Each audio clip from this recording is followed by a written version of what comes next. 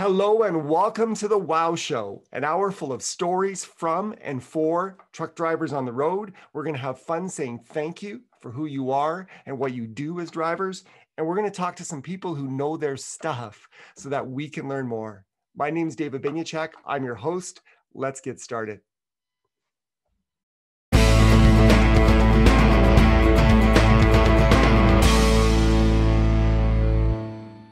Our thanks to David James, another great segment of Bar J Shop Talk with great information. Making a difference. I don't know about you, but I love to support companies that support the community. And I think a lot of people do. And when you think of that in Edmonton, and as it relates to trucking and the transport industry, Lesco Distributors is one of those companies. They are called the Trucker's Candy Store because Lesco's focus is chromes and lights. But that's not all they do. They care about their community. In this first issue of being a kid in a candy store, you're going to meet Tina Clark.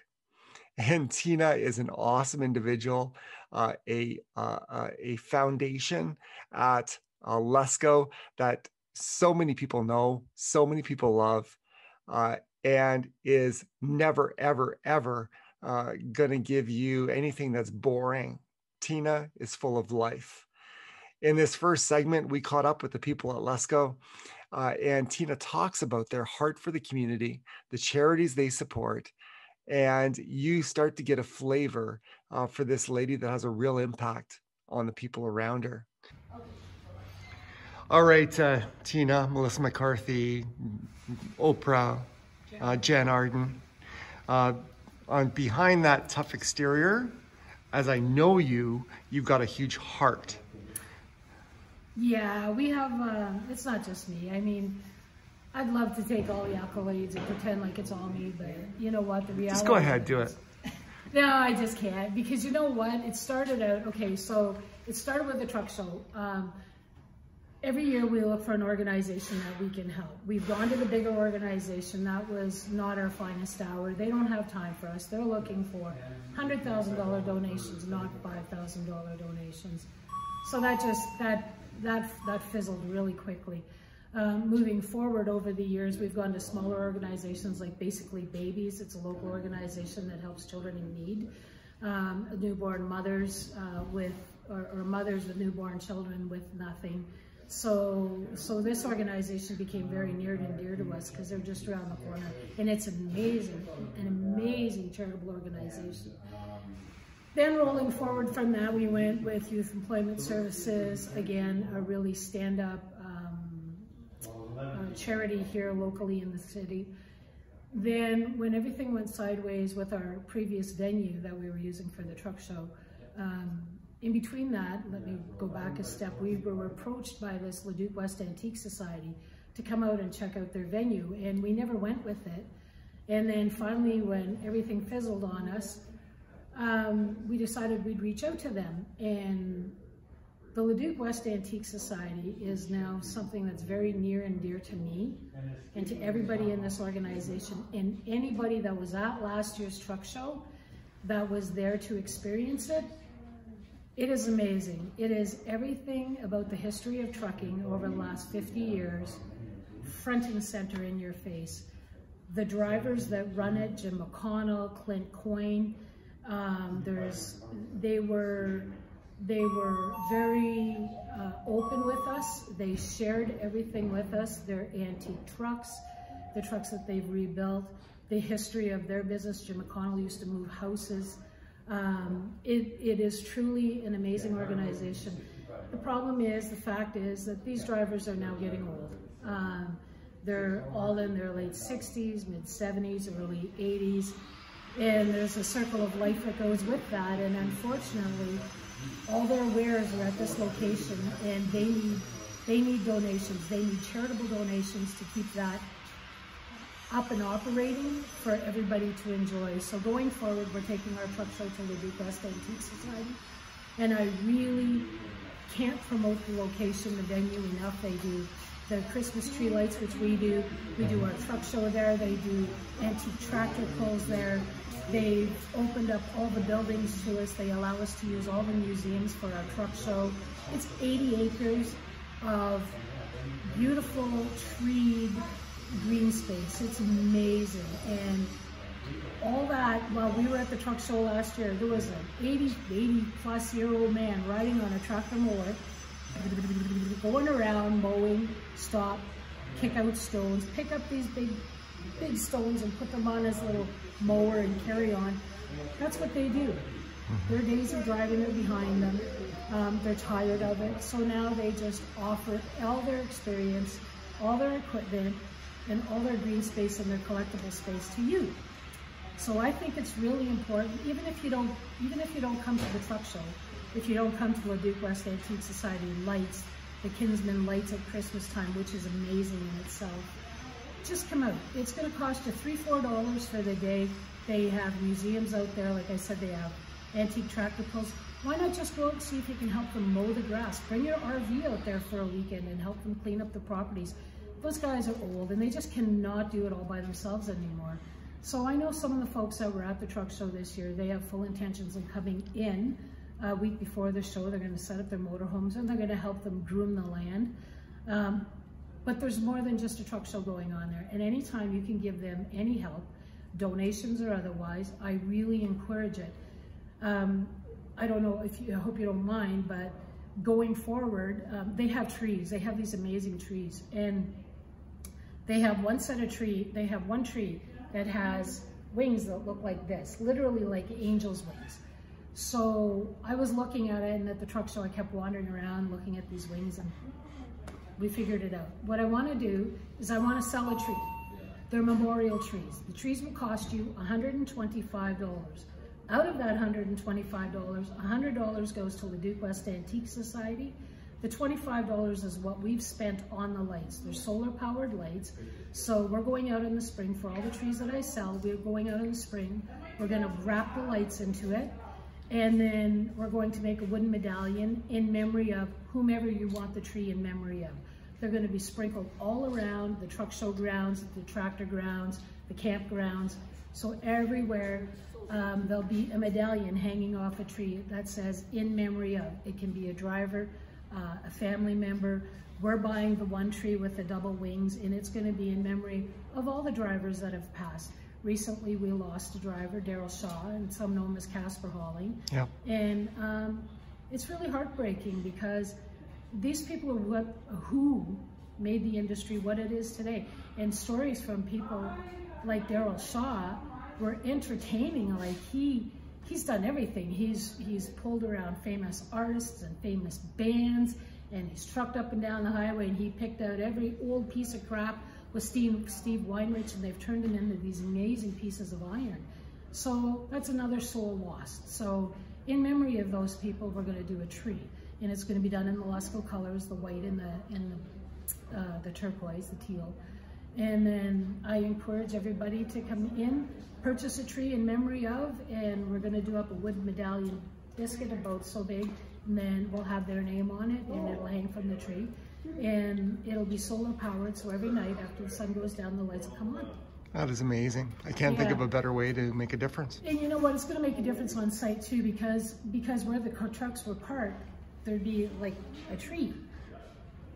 And it's not that it was terrible. It just wasn't lit up. And like we can't light it all up like a Christmas tree, but the idea is to take a few branches and then bring it down to center stump and light it up. So all the pathways in between the trucks will be all lit up. And during their Christmas lights next year, all these will come on naturally. They'll just come on their own because of the light. So their memory will be there forever. And if the tree needs to be removed, we'll replace the lights. It's not a big deal. That's awesome. Having been there last year, I can attest to the fact. And if you're going to be doing more with this program, it's going to take it from amazing to whatever super amazing is. Yeah, it was wonderful. Like Leduc has really become a large part of Lesco. I'd like to say that we're going to eventually open up there, but that'd be a pipe dream. This is tough enough for 5 of us to maintain as it is in keeping up on the stock. I couldn't imagine having a second location to do that to. And truly, we've been so tight for so long, I don't know that we'd trust anybody else to do what we do. We could screw it up on our own. We certainly don't need outside influences. I mean, it's tough. It's a tough market, and it's even tougher now when we call our vendors and they're telling us that there's 200 ships at the San Diego ports that have their containers on it, and they're going to be months out before they get the product cleared. That means we're going to be months out of having product here. When you look around and you see t-shirts hanging around, like up here, those are spots that we're waiting for product that we just can't get right now. Yeah. And so rather than have all these blank spots looking like we're going out of business, I opted to fill them in with truck show pictures and pictures of truck shirts from different suppliers. It's all we can do for right now, and just hope we can get through it. We've turned our business, we're trying to buy a little more local, we're trying to build in-house now. It's a tough role though, because I mean, we deal with companies like Shift. Shift, of course, is a Manitoba company. We buy their mats, we buy some of their stuff from them. We buy from Dieter's Manufacturing, who is an OEM supplier and builder. However, they are actually from Guelph, Ontario. Rochling Engineered Plastics, we buy all their mud flaps. They're out of Orangeville. We don't ever, and I mean, people need to understand this, we don't ever take freight by rail or by plane. That's not how we roll. We support the industry, and the industry is trucking. So although sometimes the timelines are unrealistic, I mean, you and I both know it's 40 hours to Toronto if you're a team driver. Yeah. So why on earth it takes 7 days is beyond me, but that's the logistics that go with it, unfortunately. Yes. We also have private manufacturers. Bertel from LF Collision, we do business with Bertel. There's new upstarts coming into the market. There's a fella out of Lloydminster setting up. I'm going to give him a plug. His name is Layhan. His business is Hollywood Customs. They're going to be doing work for us as well. He's got a mechanic shop. Deep Pockets out of Saskatoon. Jeff is a whiz at Western Stars. Like, I mean, he can do amazing builds on Western Stars, and he's very creative in himself, so we use him as well. And we all work together. We all work together, and we all work together really well. So it's not that we're trying to corner the industry or put anybody out of business, or we don't see ourselves as competition. We don't see anybody as competition. I would like to think that we're all working together. And if you feel so strongly that you want to be competitive, well, good luck, because you don't have us. So you are a chrome business, and good on you, but you're not competition to us. We are your friends, and we will work together with you. All I ask is the same respect that we give you. That's the plug. You want to work with us, you want to put your product out there, you want people to buy your product, we'll respect us and we'll respect you back. It's that simple. That's just how it rolls. We may be old school and some people might be rolling their eyes, and to you I say, whatever. It is how we are, it's how we've always been, and that's what we built this business on. It's the integrity and the loyalty that we give to our customers, and the loyalty and the integrity that we give to our vendors.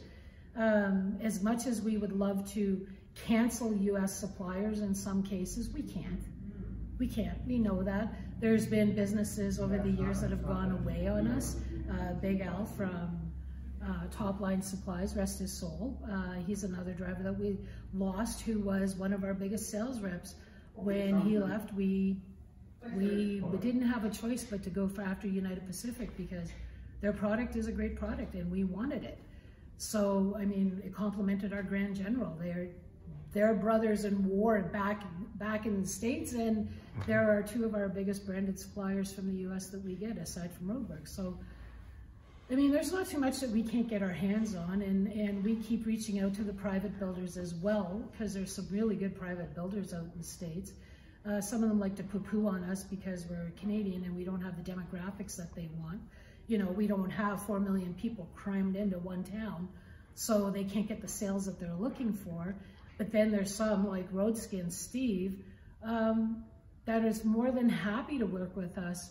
And he does what he can to provide us with what we want. And his buddy eBay does a lot of work for us. So it's just a really great business, and we're forever reaching out, and we're always trying different things. You are a community builder. Yeah, absolutely. And hey, you had another moment there, so let me add on to Oprah and Jan Arden and all of those others. You had a Sandra Bullock moment from Miss Congeniality. where she was doing her final speech, the talk, and she nailed it from the politeness point of view, and then all of a sudden she just broke out and said, "And if you touch her, I will take your neck." I will mess you up. You know what, though? It's true. Like, I can't imagine my life any other way. I've been doing this for so long, and it keeps building. You know, like Leslie and Daryl, the bosses, my bosses, are also my friends. We became friends through my employment here.